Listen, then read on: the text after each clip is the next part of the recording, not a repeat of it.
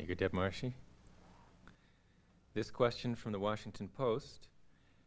Maharishi, you have given great credit to the Vedic tradition of India for its ability to create peace and prosperity in the world.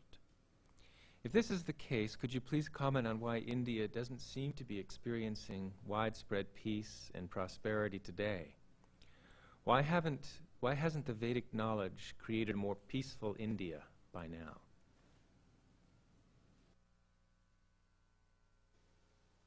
Because Indians went away from their heritage. Yagyas are not being done in India. Foreign rule has destroyed, but this destruction came to Indians due to not following the royal path of the Vedic rites. There is no hiding face from it. Only in the absence of the light could darkness prevail. And if India is in weakness, then it's only because it has not gained strength.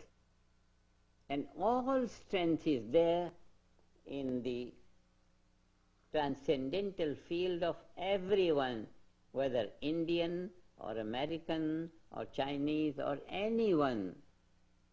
Jivo Brahmaivana para, this is the Veda. Every individual is cosmic in his potential. But if he doesn't unfold the potential, whether he is Indian or anybody, he remains ignorant, and ignorance must make him do wrong things like that, like that, like that, like that. So because India has become weak, it does not mean that the Veda is not powerful. Vedic, those who know what Ved is the field of pure knowledge. And pure knowledge is the nature of one's own transcendental consciousness. Its own transcendental consciousness. Anyone who practices transcendental meditation, he experiences that and he gets the advantage of that experience. Right thought, peaceful thought, good life. If one doesn't do it, then one doesn't do it. Then it's finished, whether he is Indian or anyone.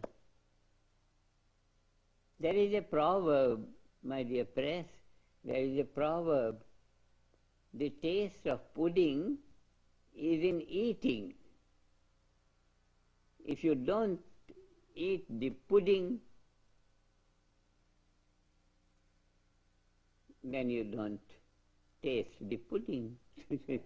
The taste of pudding is in eating. If you don't light your lamp, you remain in darkness. So you may be a very wise man, and somebody says, you are so wise, how you are breaking your head and knees in the dark?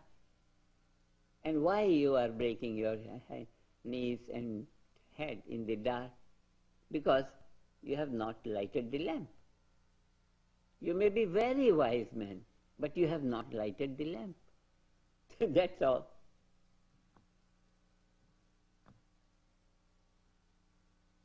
India has been ruled by foreign powers just because they drifted away from their almighty power of God. They drifted away.